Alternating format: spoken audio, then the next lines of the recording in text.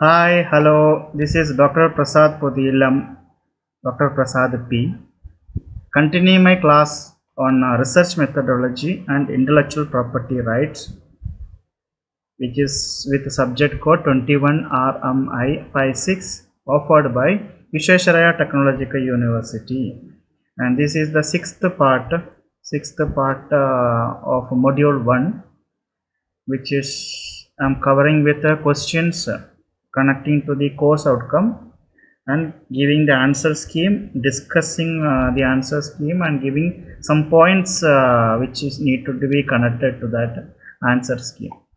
Okay, so this is the syllabus of VTU for module 1, completed till finding solving. Now I am in ethics in engineering research, then continuing ethics in engineering research practices, type of research misconduct and ethical issues will follow after this video. Connecting to the course outcome, the education, it is based on the outcome based education, so you should know what are the outcomes and how it is connected to the topics. Okay, study material, it is freely available. This is the textbook which is referred. This is the textbook I am referring. Okay, it's freely available for download. You will get the PDF. You can keep the PDF ready with you. Now the sixth topic, that is ethics in engineering research. The question is framed, describe the significance of ethics in engineering research, providing examples of how ethical principles guide the researcher.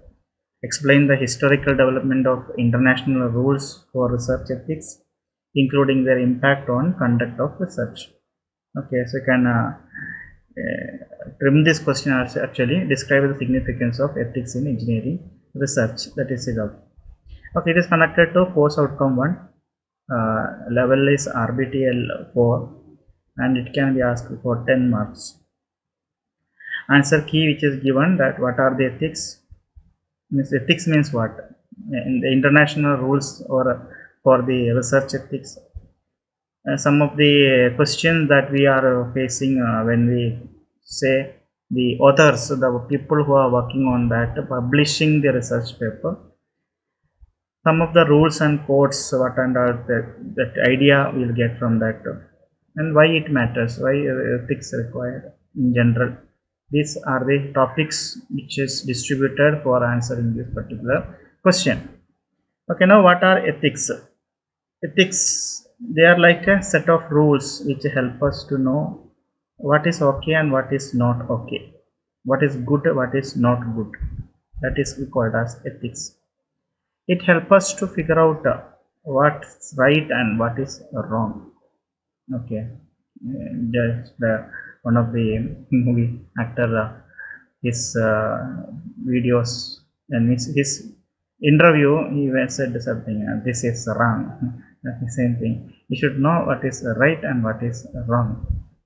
Okay, so what are the ethics? It's a bit like wise saying or teachings, similar to the sayings of Chanakya.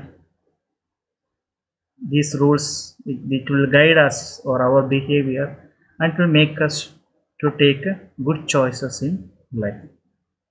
Now the international topics, international rules for the given research ethics. Okay, there have been international rules about doing research. We call it as ethical guideline. It was actually the Nuremberg Code, which is in 1947, which tells about the importance of the ethical guidelines in research. 1947 means it was during the World War II. Okay, where the Nazi people, the German people, the doctors, they are conducting crazy experiments with the soldiers to make their soldiers getting more energy or something like that. I am not going in detail about that.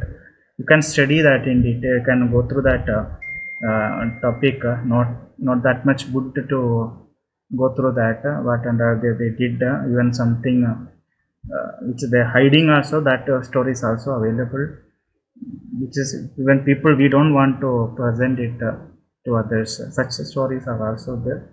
So in 1947 they laid a foundation for the ethical research in which the human beings or human subjects are involved as a trial, a direct trial to the human body or human subject. For to do that, certain rules regulations are framed, and today we have more comprehensive set of guidelines like the Declaration of Helsinki and the Belmont Report, which say that research ethics, worldwide research ethics, it tells about worldwide research ethics, not individual countries has got their own ethics. For example, if I say 1600, the British Royal Society, they highlighted historical development of research ethics. In the earlier days of such scientific exploration, there were no such standard rules to share the research findings. Okay, once the human being that was calculated every day, one or the other findings we are doing, and similar findings people are doing, there was no sharing, or if they somebody assisted, there was no such rules was framed to share the findings. So the shift towards giving the credit, who is the first sharer, who is the first person to be identified, then the one who actually introduced it first, giving him the first credit, all those things are started introduced, and now it has got a transparency and it become much more fair. Everyone knows their rules, everyone knows their role in that particular finding, and we call it as the ethical principle in research. Okay, so about the authorship, it's a very tricky question about the authorship. Authorship means when we publish the research finding, whose name should come first, whose name should come second, like that. Whatever discussion happens, we call it as tricky questions about authorship. It's actually a challenge for the authors when they do collaboration. The people who collaborate also will feel that my contribution is more. Okay, so it's a very tricky question about authorship, which highlights the contemporary challenges in the research ethics.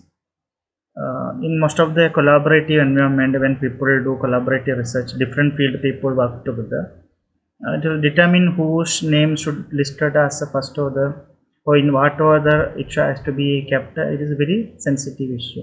It has to be solved before they start. For example, if it is a research happening in gene studies, a lot of people required to involve in the such project, because it is a long elaborative work, okay, time consuming elaborative work. So a lot of people, different people will be involved, all should get equal credit. So, okay, so the contributing people, they should be given fairness, there should be have fairness in that, and that only indicate the integrity of the research. The recognition of the contributor, how to recognize them, their contribution, how to analyze it, who is the best contributor, right, and that they only decide, and they have to frame a rule about that. So in most of the academic institutes, academy, there is always a pressure from the management, either you publish or perish. Okay, how much we can publish, sitting in doing handling the academic as well as then doing research. So somewhere we'll try, we will not get enough support, so we may have to collaborate with other people, other institution people. Then again the same issues will come. Sometimes if I tell in terms of a engineering student, A student studying in a mechanical stream, he may have to collaborate with a student working in electronic stream as well as a student working in computer science stream, because they need some coding, they need some electronic component. Even they collaborate with electrical students, the stream students, they need to work together for a particular project which they intended. Then also such complications are nowadays it is arising with the universities. They may not allow to mix different field students together. All those complications will be there, so a rule has to be further framed for such small issues, then only it will be going smoothly. Okay, so sometimes people might help a lot with the research but not write the paper. So to whom to give credit, they are not writing the paper. So that also somebody has to identify. Some university even have rules about a co-authorship to prevent the cheating also. People will cheat. They will tell that they will simply include their name without doing any work, or somehow they will highlight their name, which we can call it as a part of cheating only. Now rules and codes. It is national as well as international ethic codes are there. Different countries or different universities have their own codes towards the research ethics and the ethical considerations. For example, if I take the United States, they have a common rule.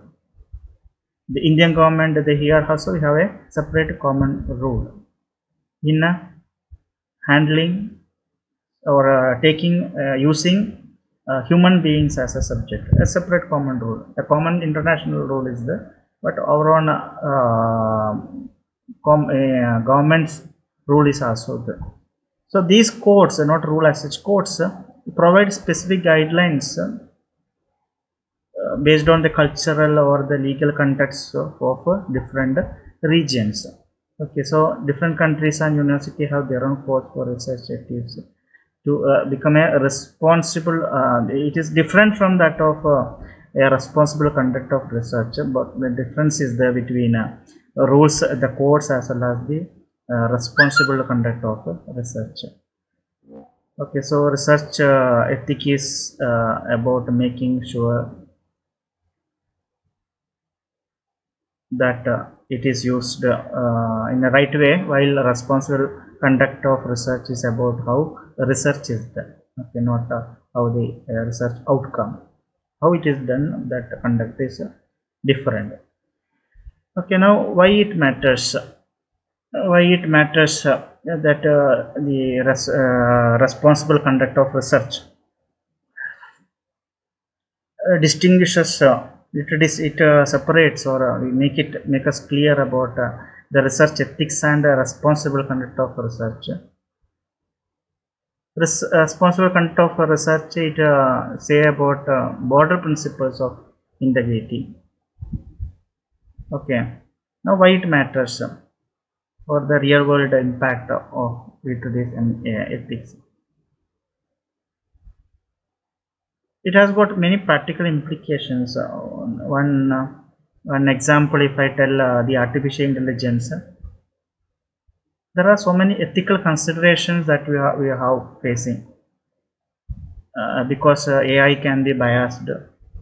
It can whether it protect our privacy or not, that doubt also comes. Ensures that AI technologies are used for other purposes, war related purposes. These are possible misuses of AI. It can be said that war only surveillances or the making weapons, making weapon autonomous weapons working itself without informing us. It only decides and fires. Okay, should not happen. Underscore all these underscores the importance of ethical guidelines. Okay, so why do ethics in engineering research matters? Because they help us to do good research and make sure it is used for the for the right reasons. Which also make sure everyone gets the credit what they, sorry, suddenly my PPT went out of the screen.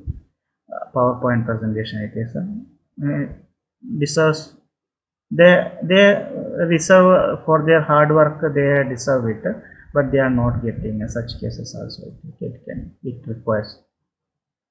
Okay, so thank you very much. Part 6 become a trend now. Okay, it was part 5, no, part 6. Thank you. Please subscribe and support me. My name is Dr. Prasad P. My YouTube channel name My Intuition 4865. Do subscribe to this YouTube channel. Share this video to others of 5th semester students to understand the topic. Reference material, textbook, anyhow it is there, to understand how to connect it to the question, related questions to a topic which is given in the syllabus. That work I am doing. Thank you very much.